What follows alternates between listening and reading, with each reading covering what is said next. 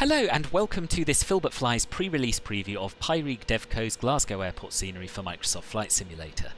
I'm looking at a beta build of the airport today, so do bear in mind that certain things might change by the time it's released. However, as the release is scheduled for this weekend, I'm going to treat this much like a review of a finished product, because it's pretty much complete.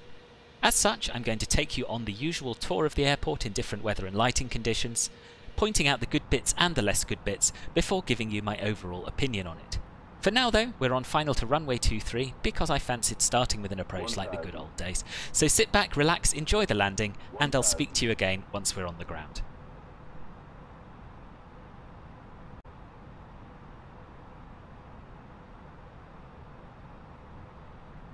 $200.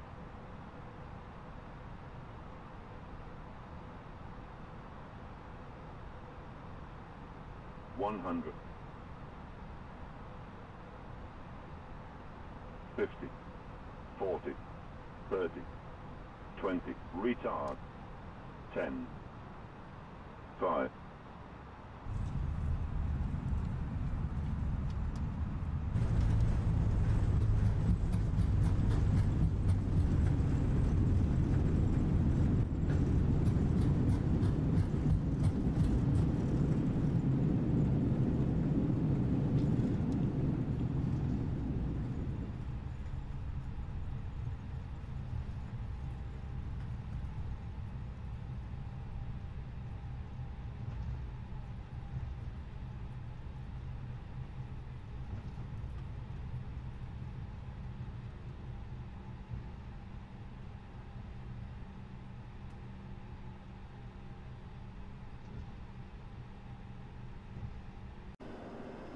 Welcome to Glasgow. We're parked up here on stand 22, and as you can see the jetway is in the process of connecting to the aircraft. In fact, it's now done, and it's connected very nicely indeed.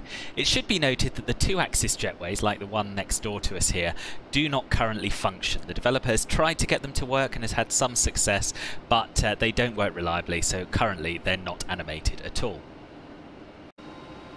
Let's move on to having a look at some of the modelling and texturing around the airport, starting with the jetways. Now these have been done to an incredibly high standard, really crisp textures throughout, nicely weathered. They look very, very realistic indeed. You'll have noticed by now that there's quite a lot going on inside the terminal too, but before we get onto that, let's have a look at some of the exterior textures on this pier here. So down at ground level we have this brick wall texture. Again, it looks very, very convincing, and really no blurriness even if you get very close indeed. The concrete texture here is equally good, and up on the roof you'll notice that again we have really high resolution textures, no blurriness to be seen anywhere at all. All three piers have been modelled to this same high standard, so wherever you park your aircraft you're going to feel like you're really there. And the main terminal building's looking pretty impressive as well. Again, we have a really high standard of modelling, loads of detail included, just look at these roofs here, and super high resolution textures which look crisp from any distance.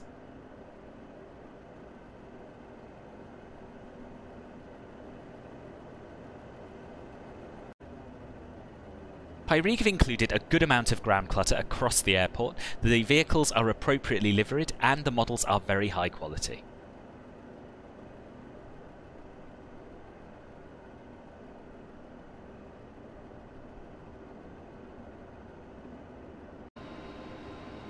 Let's take a look inside, shall we? And as we make our way in, just take note of the tinted transparent glass, which looks absolutely fantastic, appropriately reflective, and it retains its tint from the inside as well. And as with all recent Pyreegue sceneries, the level of detail in here is absolutely astonishing. From the super crisp signage, take a look at this BA priority boarding sign here, to the people, to the seating, to this rather nice spiral staircase that goes down, to cafes, to advertising on the walls. Pretty much everything that you would find in the real airport has been recreated in fantastic detail in this scenery.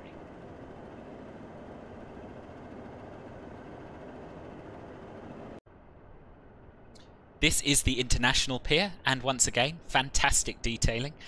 We've even got a departure board here with various real-world flights scheduled to depart. Now, not every single inch of the interior has been modelled. There are little gaps, but all of the areas which you might park an aircraft at have this level of detail.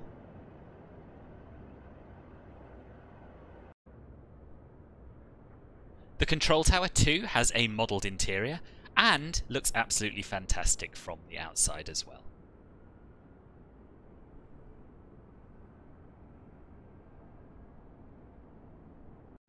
The level of detail Pyreegue has included away from the main terminal areas is seriously impressive.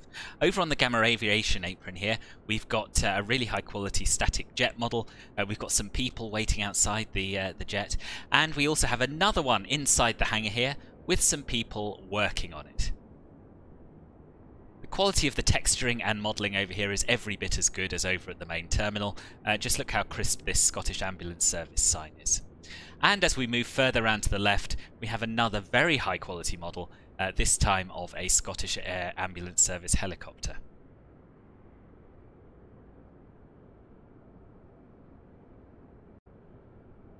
While we're over here, I think it would be remiss of me not to mention the fencing, which has been done to a really, really high standard. It completely surrounds the airport, and it's the finishing touch on an airport like this that really just makes it feel ultra realistic.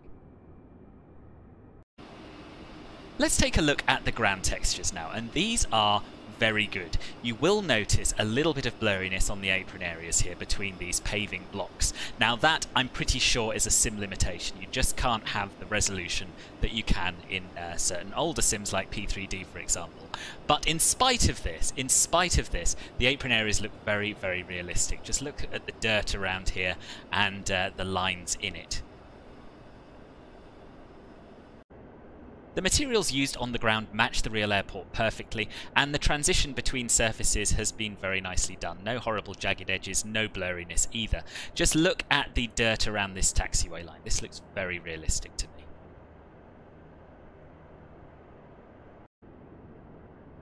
There is one texture which I'm not such a fan of, and this is really, really nitpicking here. But if you look at this taxiway texture here, it looks absolutely fantastic and very lifelike. And then you transition over to this material, which just looks a bit too flat and clean and slightly detracts from the realism. But, you know, that really, really is nitpicking. The ground markings are great. Very crisp, very easy to read, not too bright and cartoony, absolutely nothing to complain about at all in that department. The grassy areas all look great, as do the transitions between the grass and the taxiways, and the 3D taxiway signs are very nicely done and easy to read.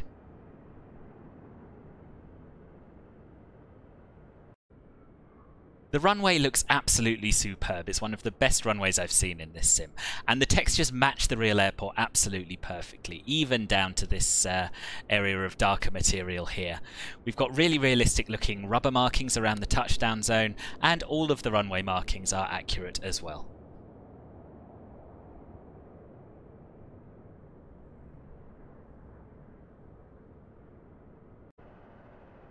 Pyreegue have done a great job with the landside areas. The airport entrance looks fantastic. We've got a bit of transparent glass out here as well, as you can see, including on this walkway across the road. We've got accurate vehicles parked up, we've got really crisp ground textures, and the signage on the airport is really nicely done as well.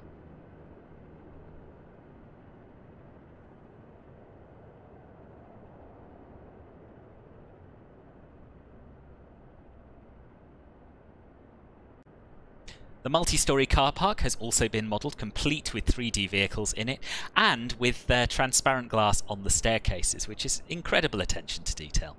And we also have a couple of other buildings around and about the airport, including this Holiday Inn here. Pyreegue Glasgow looks fantastic by night, with very realistic apron lighting and very realistic interior lighting too. We've got the right amount of light coming through these tinted windows, I think, and whether you're looking from the apron to the terminal interior or looking out at the apron from inside the terminal, it looks incredibly realistic.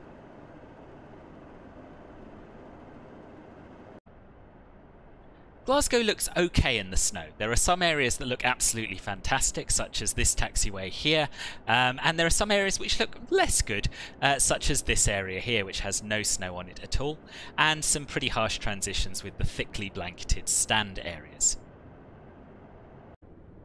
The main thing for me is that the runway is not thickly covered in snow, as you get in some add-on airports. Now, Microsoft Flight Simulator is very difficult to work with when it comes to snow. Some of you will probably be aware that the depth of snow displayed depends on the brightness of the underlying ground texture, which is crazy, but but there it is. Overall, I think Pyreegue have done a pretty good job considering what they have to work with. So, what do I think of Pyreegue's Glasgow? It is fantastic. The only thing I found to moan about is one single type of ground texture, which, to be honest, I probably only noticed because of the exceptionally high quality of the rest of the ground textures. Everything about this airport screams realism, from the unrivaled quality of the modelling and texturing of the buildings, to the static business jets and air ambulance helicopters, to the detail in the terminal interiors. It is streets ahead of UK 2000's version, and easily lives up to the standard we've come to expect from Pyreegue. Go on, treat yourselves. It's nearly Christmas. I hope this has been useful. If it has, please hit the like button, subscribe to the channel, and consider dropping me a follow over on Twitch at twitch.com/filbertflies. I do regular live streams both here on YouTube and on Twitch, and I'm sure Glasgow will feature in one of them in the very near future. Thank you very much for watching, and I hope to see you again soon. Bye bye.